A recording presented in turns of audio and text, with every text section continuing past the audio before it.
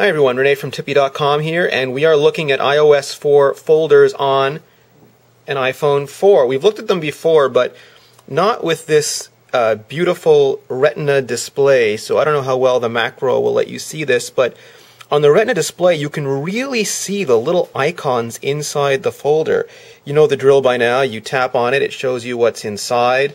Tap anywhere else, it goes away. If I want to add anything to the folder, I just put them in jiggly mode, drag it over, drop it in.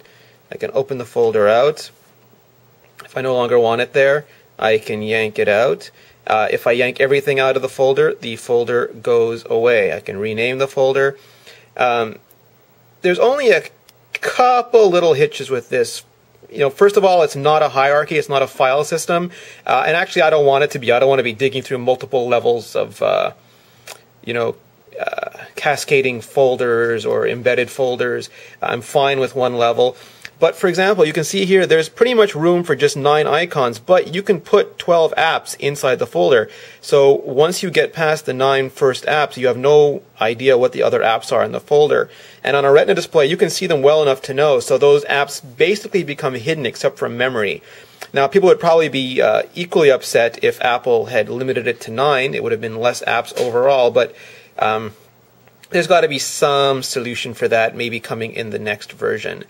A few other little tricks that you probably know already, but we'll just go over, is you can also yank stuff out of the dock and put a folder into the dock.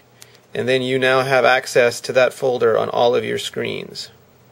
It's just there. So you could theoretically have 12 times 4. Where's Leanna when I need her? 48.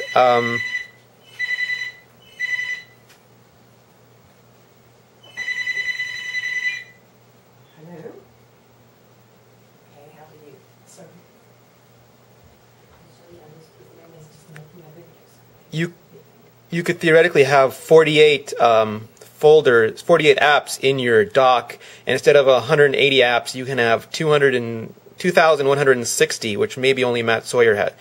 And instead of 180 apps, you can have, 2,160, which is a huge amount of apps on your phone. And yes, it is still a very app-centric, launcher-based interface. But we hold hope for the future because Apple has done a lot of side-to-side, but they haven't done any up or down yet. So maybe in a future version, we'll be able to scroll up to get to widgets, scroll down to get to panoramas. Who knows? It is like multitasking, keeping the users very much in a familiar place, so people who are coming to it from a previous version of the iPhone OS won't get lost. Apple is very good at keeping you oriented and in context.